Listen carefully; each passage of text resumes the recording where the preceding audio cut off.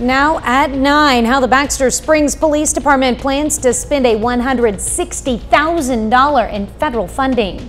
Plus, Missouri Southern gives local students and entrepreneurs a chance to pitch their business ideas in a competition. And Frontenac students take a trip to Greenbush to learn some life skills. The 4 states' most watched news starts now. This is KOAM News at 9 on Fox 14. I'm Tanya Bach. The Baxter Springs Police Department is receiving more than $160,000 in federal funds. Now, these funds will be used for technological upgrades. Specifically, the Baxter Springs Police Department plans to buy 10 body cameras and 6 car cameras, among other items. KOAM's Fernanda Silva has more. One of the big benefits for the community of the cameras, for example, is transparency. A transparency that, according to Baxter Springs Chief of Police, can go long ways. I'll be able to show them that we are doing things the right way for the right reason, and we're not perfect. There are times we might mess up, and if we mess up, we want to be, okay, we messed up, this is what we messed up on, and this is what we're doing to correct it. He says the cameras can also help prosecutors in the court system. Now they have video evidence of, for example, if we arrest somebody for drunk driving. U.S. Senator Jerry Moran supported the federal funding. The community is safer when the police department is trained and has the tools necessary to do their jobs in the best way. And that also protects the officers themselves. So safety for the police officer, but when they're doing their jobs with the latest technology and the right kind of training, they're not making the mistakes that might cause harm to somebody in the community. Currently, the police department only has cheaper versions of body cameras, but they don't have cameras in their vehicles. We're kind of behind the times. In Baxter Springs, Fernanda Silva, KOAM News. The funding will also help the Baxter Springs Police upgrade their less lethal tasers. Police Chief Brian Henderson expects to have the items in place by midsummer. Well, Chief Meteorologist Doug Heddy joins us with a first look at weather. Well, it turned out to be a warmer day for us today, back to where we should be for this time of the year. 66, still had a freeze this morning, third night in a row. We will not have one tonight. 64, 41 are the averages. Record is 87 degrees, 55 in Joplin, 53 in Pittsburgh. We look pretty good. The winds are going to pick up as we go through the night. We're not going to drop off too much more, maybe 48 to about 50 degrees. But look at our winds by tomorrow, gusting 40 upwards to 50 miles per hour. So they're going to get really moving. Not much going on, just a few little clouds kind of skirting through the region, but overall we are looking pretty good. Wind advisory in effect tomorrow, warming up the next few days. Thunderstorm chances Sunday and Monday. Some could be strong to severe. We're going to be talking about that here in just a bit. All right, thanks, Doug. The city of Pittsburgh turns 150 in 2026, so a local organization is already planning the celebrations. The Celebrate Pittsburgh Committee has launched Pittsburgh 150. And today they held a public meeting to discuss the plans. Residents were able to jot down ideas, memories, and give input pertaining to the city and its historic birthday. Attendees met the folks behind Celebrate Pittsburgh, learned about the initiative and ways to get involved. I want a giant Ferris wheel. I don't know where I'm going to put it, but I would love at some point to have a giant Ferris wheel that we could bring to Pittsburgh for a weekend or for a festival for a whole week. Honestly, I'm more excited to see what other people are suggesting. I'm excited to see Pittsburgh grow and what form that takes. I'm excited as well. The committee plans to have events all year long throughout 2026. Well, local students today gathered at Missouri Southern to pitch their business ideas. MSSU's Missouri's Small Business Development Center hosted the inaugural Pitch Palooza. It was open to any high school or college students, as well as members of the public with an entrepreneurial spirit. Not only was it a chance to get their ideas out there, money was also on the line in the form of scholarships and a Joplin Chamber of Commerce membership. Because we want people to understand that entrepreneurship is alive and well in the Southwest Missouri area. And it's just to get people used to talking about their business ideas. Maybe it's to make connections. For our college students especially, we want them to understand that entrepreneurship is a well and viable path for them in the future. And we can really get them connected with like-minded folks. The contest was broken into 4 categories. High school and college students competed for a $1,000 scholarship, while entrepreneurs competed for the chamber memberships. 7th graders from Frontenac Junior High School learned life skills at Greenbush and Girard today. KOAM's Amber Jenkins has more. Have any questions? The annual Life Skills Day for Frontenac 7th graders means a field trip to Greenbush to learn basic cooking skills. And I was a little stressed out at first, but so far it seems like it's going pretty well and the kids are enjoying themselves. And we're just teaching them some basic cooking things that they should be able to do on their own. Usually the Greenbush staff travels to the middle school to teach, but this year 65 7th graders went to them. I was like, yeah, I was really excited because when they first announced the Greenbush trip, and I was like, okay, what kind are we doing? And they're like, we're gonna go cooking, and I'm just like, are you serious? I love cooking. Gabe's group started the day making roasted chickpeas and granola from scratch. It feels like oats, like it's not wet or anything. Yeah. My mom bakes and then my dad cooks, and I really like cooking. I really like cooking and baking. I'm a lot of an artistic kind of guy. I'm more in arts than sports. So it's not. The 7th graders aren't just understanding basic cooking, but learning new ingredients as well. I didn't know, I thought chickpeas were like a nut, not like a seed. I thought they were like, kind of like a peanut, but I didn't know they were like a seed. Reporting in Girard, Amber Jenkins, KOAM News. 6th and 8th graders also got off campus. They spent the day touring some departments at PSU. Elementary students in Carthage this week raised money for St. Jude Children's Hospital. It's part of a competition called Penny Wars at Mark Twain Elementary.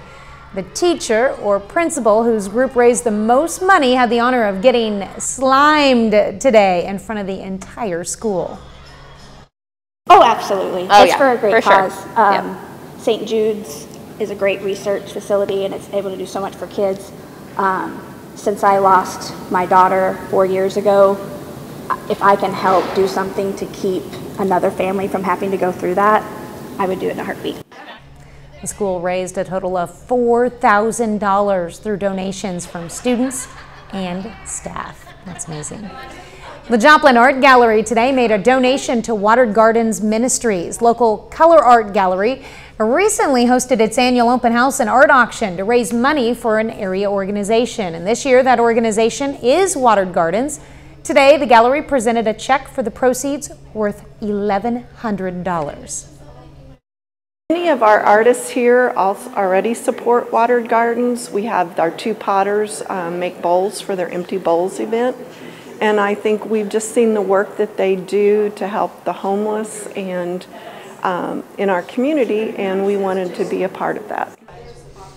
A local Color Art Gallery is currently partnering with Downtown Gallery of Joplin, raising money for the Joplin Humane Society. Coming up, how remembering the acronym SWISH can help you prevent exercise injuries. The CDC is alerting doctors to watch for unusual symptoms as a rare but serious bacterial infection is on the rise in the U.S. The infections are caused by a strain of Neisseria meningitis bacteria. Meningitis symptoms usually include fever, headache, nausea, and a stiff neck. However, many of the recent cases instead present with bloodstream infections and about 4% with painful infected joints. Cases of Mpox, formerly known as monkeypox, are on the rise in the U.S. According to CDC data, there have been 511 cases reported this year through March 16th. And through the same period last year, there were fewer than 300 cases. Still, transmission rates are below levels from 2022, when there were tens of thousands of cases. Mpox is a less severe cousin of the now eradicated smallpox virus. Well, it's one of the most important things you can do for your health. Regular physical activity can help your brain, strengthen bones and muscles, boost energy, and aid in weight management. But it's important to prepare your body for exercise. Mandy Gaither explains how remembering the acronym SWISH can help prevent injuries. It's spring, and if you're exercising more to be healthier or to prepare for swimsuit season, make sure your body is ready. It's important to prepare to provide yourself the best chance at not getting injured. Dr. Tracy Nogle with Orlando Health says not preparing can lead to injuries like ankle or ligament sprains, muscle or tendon strains. If you're not strength training and stuff like that around your joints, you can have shoulder injuries or knee injuries, such as like an ACL. And then getting in stretching and stuff like that to prevent injuries to the calves and the Achilles is all very important. To help you remember to prevent injuries, Nogle says to use the acronym SWISH. S stands for stretching. Do this before and after activity. W is for wearing the proper equipment, such as supportive shoes, and if you need them, ankle or knee braces. I, ignoring an injury is a bad idea. Nogle says not to tough it out, instead see a doctor. Getting a doctor's approval to push through some of those pains, I think, is important in determining whether or not it is something that can turn into something worse down the road if you keep playing. The second S is for strength training. Keeping muscles strong can help your body avoid strains or tears. Finally, H is for hydrate. Drinking before and after activity is very important to keep healthy in those muscles in all of your body. For Health Minute, I'm Mandy Gaither. Well, Doug is next with a complete look at the forecast, and later it's time for another Thunder Thursday as the team battles to maintain control over the Western Conference. Well, it definitely turned out to be a warmer day today, which was nice to see. The past couple of days have been pretty chilly across the region. We did have a freeze again this morning. That's the last 3 mornings in a row. We're getting to the close to the end of freezes. I think we have, April 15th, April 16th. That's the last one that I really see, but that's still 2.5 weeks away. All right, nice shot. This is our Cornell Arts and Entertainment Complex Tower Cam downtown. Here's 7th and Joplin Street looking northeast through downtown. Looks pretty good, but the winds are going to pick up. Wind advisory in effect for us tomorrow. Winds are going to be gusting 40 to 50, so they're going to be moving across the region, but at least our temperatures staying up. Most of us are sitting into the mid-50s. We'll drop back kind of 48 to 50 later on tonight. 55 south winds at about 6 across the region. So the winds are light now, but they will slowly get cranking as we get through the overnight hours tonight. In fact, check this out.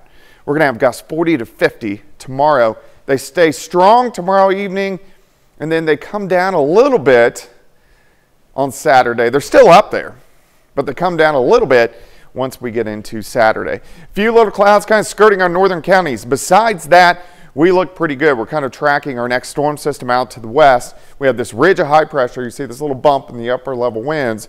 Ridge of high pressure rolling in, and then this storm system will start to affect us by the time we get into Easter Sunday. All right, let's go through time. 48 to 50 tonight. Southerly winds increase, upper 60s by noon. A lot of mid and upper level clouds. We should go into the mid-70s for highs for us tomorrow. As we get into tomorrow night, temperatures only drop off into the upper 50s, so it stays fairly mild. Some clouds to start Saturday, could get a random sprinkle, and then by Saturday afternoon, we get back into the mid-70s once again. Friday day planner, 54 in the morning, 67 by noon, high temp, 71 during the afternoon. Let's look at Easter. It's going to be warm. Temperatures are going to press 80 during the afternoon. 61 to start, 73 by noon, 79 by 4. But we could get some thunderstorms during the evening. We have what is called a capped atmosphere, like a lid on the atmosphere, and it keeps the thunderstorms from forming. But if 1 or 2 guys can get through that cap, in the yellow will be a hot spot for some strong to severe storms. But our chances increase as we go into Monday. Severe thunderstorms pretty likely, or at least a good possibility by the time we get into Monday afternoon. But at least most of the holiday weekend is shaping up pretty good. And we'll look at those storm possibilities on Sunday and Monday in the second half hour. All right, 74 tomorrow, 75 Saturday. Thunderstorm chances Easter. Possible alert day Monday with that severe threat cooling down Tuesday and Wednesday. Go to the very end of the 10-day and look at the chances for thunderstorm on Sunday, April 7th. Another storm system moving in, and that next day is the eclipse. So we got to watch that because we don't want cloud cover. Yeah, hard to see the eclipse if it's covered in clouds. Yeah, it would just get dark. It wouldn't do anything. So that's no fun. I know. Well, hopefully it works out. Yep. All right, thanks, Doug. Well, coming up, taking steps before it becomes a problem. The White House releasing a new set of rules for artificial intelligence while the use of AI skyrockets in federal agencies. I'm Caroline Shively in Washington. I'll have that story coming up. The U.S. Consumer Product Safety Commission is warning consumers to immediately stop using and dispose of comfy baby infant walkers because they pose a risk of falls and entrapment to children. They say the products violate the federal safety regulations for infant walkers because they can fit through a standard doorway, are not designed to stop at the edge of a step, and have leg openings that allow the child to slip down until the child's head can become entrapped. The infant walkers were sold online on Amazon from October 2022 through March of 2023.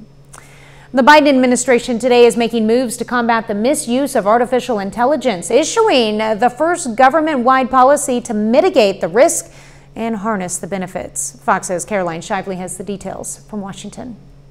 The use of artificial intelligence is overflowing, from teaching machines how to make better beer to transforming the U.S. military and the entire federal government, which increased AI contracts by almost 1,200% over just a year, ending last August. So now the White House is unveiling 3 new requirements for federal agencies. They now must publish a list of the AI systems they're using, verify there is no danger to the public, and name an AI chief for each agency. The American people have a right to know that when and how their government is using AI. The private sector has already felt the shady side of artificial intelligence, with stars like Taylor Swift and Kelly Clarkson having their likenesses used to hawk diet supplements and fake giveaways, while other artists have had their voices copied. I heard a demo a while back. I said, I don't even remember writing that song. They went, you didn't. But now some Republicans in Congress say the White House approach is an overreach and could put the U.S. behind other countries in the race to lead the world in AI. Unnecessary new laws could stifle AI innovation, slowing the arrival of life-enhancing and life-saving breakthroughs, not to mention we don't want China on our heels. The Treasury Department has also released a report that says banks are struggling to fend off AI-powered scammers trying to get to Americans' money. In Washington, Caroline Shively, Fox News. Well, prosecutors called it one of the biggest financial frauds in U.S. history, and now former cryptocurrency mogul Sam Bankman-Fried has been sentenced to 25 years in prison. Before learning his sentence, the 32-year-old apologized for what happened in a packed Manhattan courtroom. A federal grand jury convicted Bankman-Fried last November on 7 counts of fraud and conspiracy for stealing billions of dollars from customers and investors of his crypto exchange. I think one of the things that really came through in the trial that's important to understand here is that the prosecution was able to show multiple times where Sam had the opportunity to do the right thing, to come clean, and he chose not to do so, going all the way back to 2021 when he took customer funds to buy out a multi-billion-dollar stake in a previous investor, Binance, to using additional customer funds during 2022 to invest billions in other ventures and so on and so forth. The judge also said Bankman-Fried lied during his trial testimony and attempted witness tampering and ordered him to forfeit $11 billion. His attorneys are expected to appeal his sentence. Up next, the Neosho County, Kansas Health Department hosts a drive-through Easter egg hunt. Well, kids in Chanute, Kansas got to celebrate Easter a little early. The Neosho County Health Department today hosted a drive-through Easter egg hunt. Officials say the drive-through style event started after they did a similar event for Christmas at the height of COVID. They decided to continue the trend for Easter, and it's stuck around ever since. It's just wonderful to see them come in and see them smile and see them come in maybe drooping and watch them walk out smiling. And you'll see the kids as they come through. Even the handicapped children are able to drive through. They don't have to worry about getting out if they don't want to, and the bunny will go to the car. And there was also a photo booth with the Easter Bunny at the end of the hunt. 30 more minutes of news, weather, and sports is coming your way. Why a Missouri family is suing St. Louis County following a police raid. Plus, an update on the status of a medical marijuana bill in Kansas. Watching the 4 states' most watched news. This is KOAM News at 9 on Fox 14. I'm Tanya Bach. A family in Ferguson, Missouri is suing St. Louis County after a SWAT team raided their home by mistake. The lawsuit alleges the police used an Apple tracking feature to trace a pair of Apple AirPods that were inside a stolen vehicle. Now, the tracking brought officers to the family's home. However, the lawsuit claims the AirPods were found outside and not inside the home. Diamond Palmer has more. Attorneys provided us with this body cam footage they obtained through a records request, showing the moment St. Louis County Police conducted a SWAT raid in Ferguson on Wyland Court on May 26, 2023. St. Louis County Police with a search warrant, come to the front door! They shouted. The shouting lasted about 20 seconds. The lady was in her house in her underwear. She had the baby in the back. Attorneys Beavis Schock and Eric Veith are representing Lindell Briscoe, Brittany Shamley, and their 5 children. They're suing St. Louis County and the detective who ordered the raid. Police say hours before the raid, a group of 6 people carjacked someone in South St. Louis. A witness told police Apple AirPods were in the car. Police used the Find My application and traced the AirPods to the family's home. The lawsuit says police had the wrong house and the AirPods were later found in the street, not inside the home. We think the public needs to be aware of how much SWAT is used, what are the circumstances that justify it. Once inside, SWAT officers demanded Brittany go outside. It took nearly 4 minutes for one of the officers to bring the crying baby outside to its mother. Brittany's husband was in his work truck with 2 of the children at home. Officers also pointed large guns at him. You can't do every interaction with the police with a SWAT team. That's not fair or reasonable to the public. And Schock says he wants the case tried. If we try it, we'll hear the evidence. What's going on with these SWAT teams? Are we going to tolerate this in our community or not? The family is seeking an unspecified amount of damages for what it says was loss of liberty and unreasonable use of force and seizure. There's not been an immediate comment from St. Louis County. Well, the Kansas Senate is tackling a bill to create a medical marijuana pilot program until next year's legislative session. A bill stuck in committee faced opposition from both pro-marijuana activists and law enforcement officials, though for different reasons. It would have created a 5-year pilot program with a minimum legal age of 21. Activists say that would leave out thousands of adult patients. The director of the Kansas Bureau of Investigation also opposed the legislation, calling it a wolf in sheep's clothing, leading to recreational legalization. Well, a couple of area cities, one in Kansas and one in Oklahoma, are among the cheapest to live comfortably. A new study from smartasset.com has determined the amount needed to live comfortably in 99 U.S. cities. The cheapest is Houston, Texas, where a single adult needs an hourly wage of $36.10. Tulsa ranks as the 8th cheapest with a necessary wage of $38.98. Wichita follows right behind at 9, needing a wage of just 6 cents more. That seems a little bit higher than minimum wage. Well, a bit later, we all recognize the importance of recycling, so why don't more people participate? We're going to take a look at the reasons.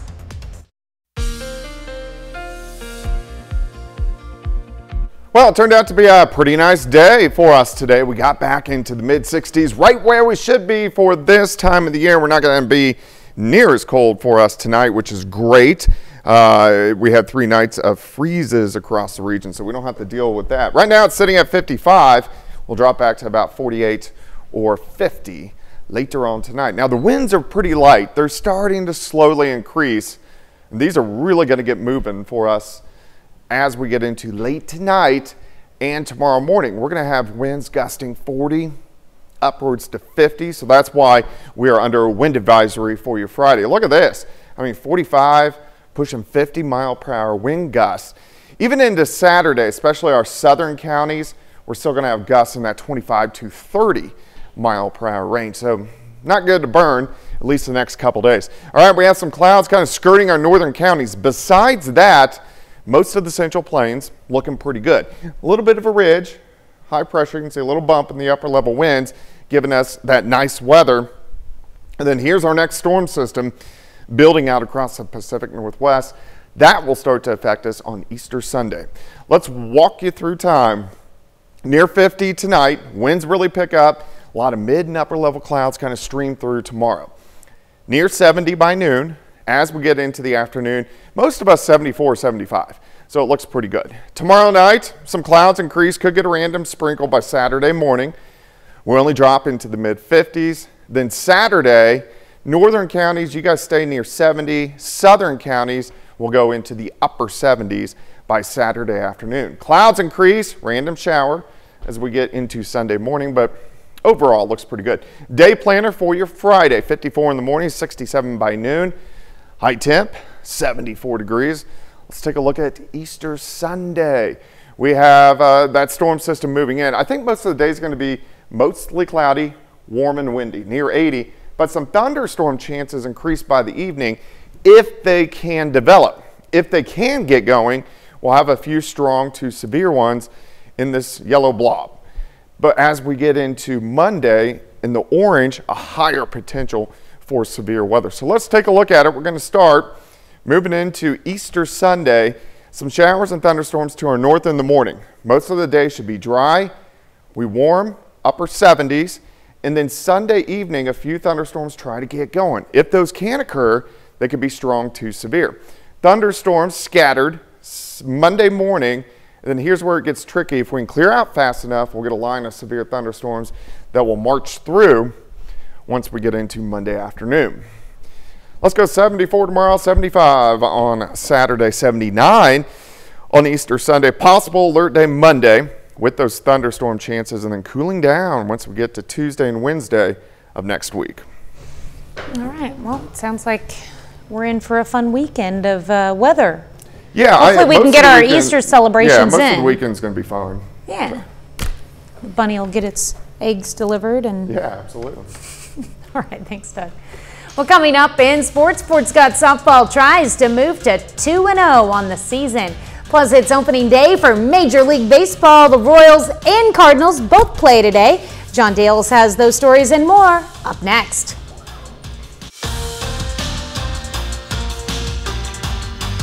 Hey, welcome into Thunder Thursday here on Fox 14. 72 games down in the NBA regular season, just 10 left before the playoffs. The race for the top spot in the West still heating up. Shai Gilgeous-Alexander out with a quad injury in the Thunder's game last night.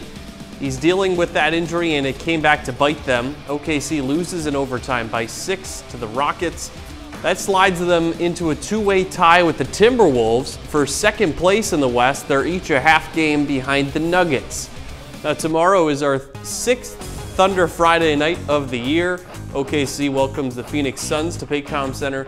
Wrestling fans, if you want to see WWE SmackDown, that will air in its entirety following our newscast tomorrow night. Fort Scott softball won its home opener just under a week ago amidst the wind and rain. Now this afternoon, the Tigers are treated to a little bit better conditions for Game 2. Baxter Springs softball on the road this afternoon, taking on Fort Scott.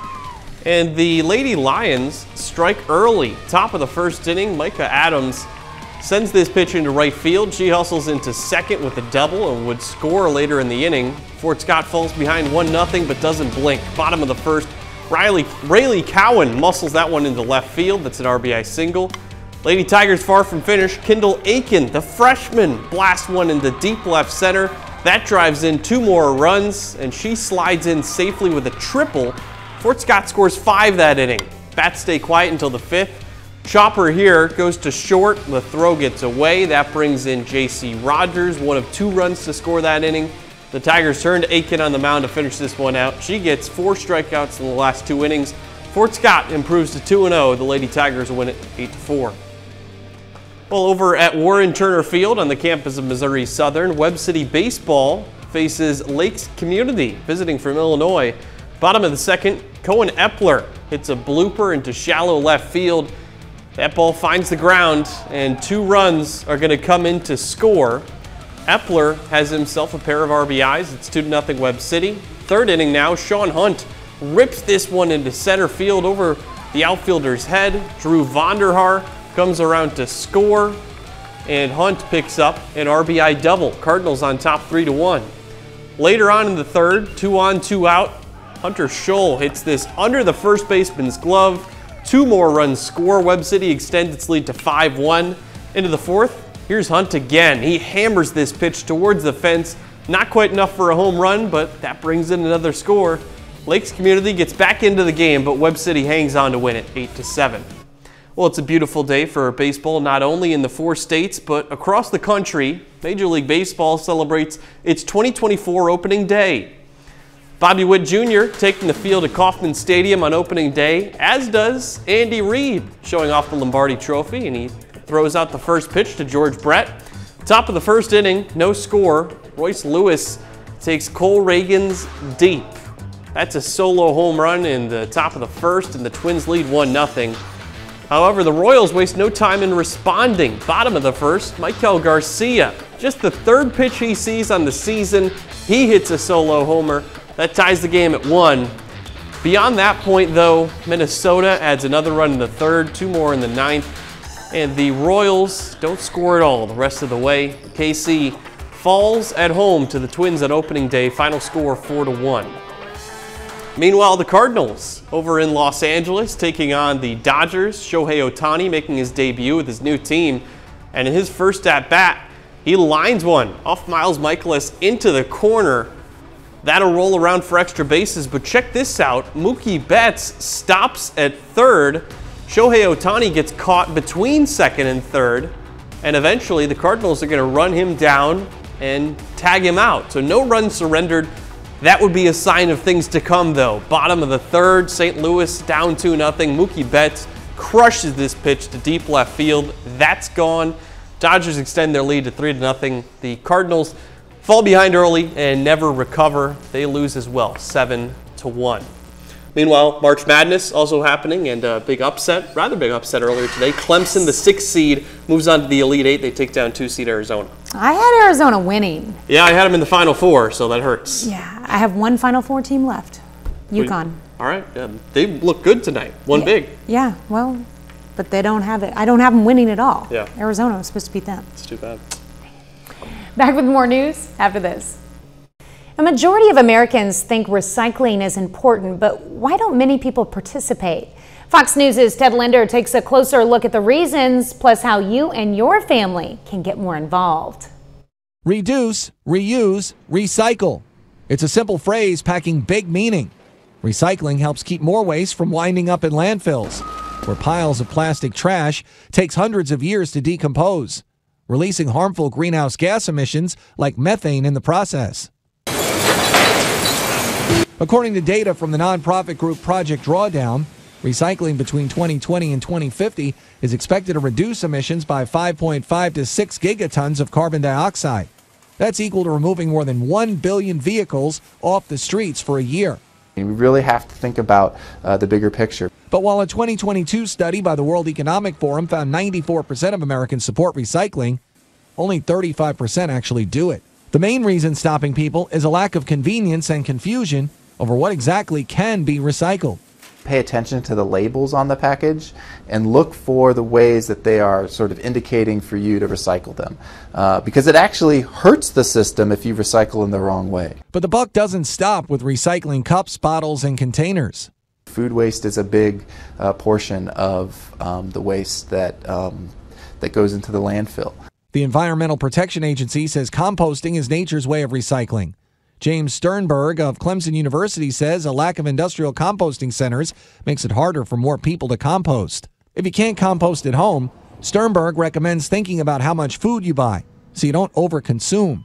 The EPA reports food waste results in more methane emissions than any other material breaking down in landfills. Ted Lindner, Fox News. Well, coming up, we'll check out the new movies releasing this week in theaters and streaming services.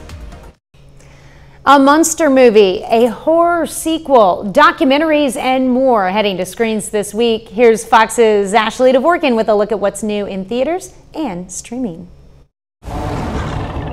Titans take over the big screen with Godzilla Kong: The New Empire, which brings the monsterverse to Hollow Earth when a new threat emerges. The PG French film A Cat's Life follows the bond between a girl and the kitten she rescued as they go on vacation with her family. The horror sequel Winnie the Pooh: Blood and Honey 2 is in theaters through March 28th. It's part of the Twisted Childhood universe with standalone films and the upcoming Poohniverse Monsters Assemble. The thriller Asphalt City with Ty Sheridan, Sean Penn, Mike Tyson, and Kaylee Reese is about a young New York City paramedic learning on the night shift with his seasoned partner. Liam Neeson and Carrie Condon lead in The Land of Saints and Sinners, which is set in 1970s Ireland and follows a man looking to leave his dark past behind until a trio of vengeful terrorists arrive in his village. Thinking you're better than us just because you can kick a ball.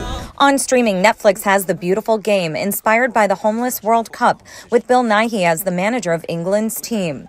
Apple TV Plus has the two-part documentary Steve Martin, spanning the actor's career. Disney Plus adds Madhu about 12-year-old Anthony Madhu, who leaves Nigeria to follow his dreams at one of the world's most prestigious ballet schools. My family.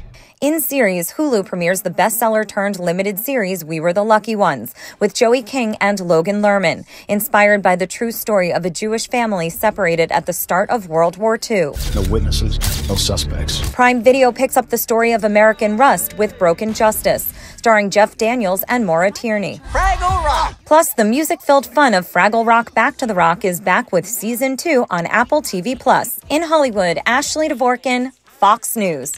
I love Fraggle Rock. That's our time for tonight. Thanks for joining us. We're going to leave you with video of a volcano erupting against the backdrop of the Northern Lights in Iceland. Amazing. Have a great night and an even better tomorrow.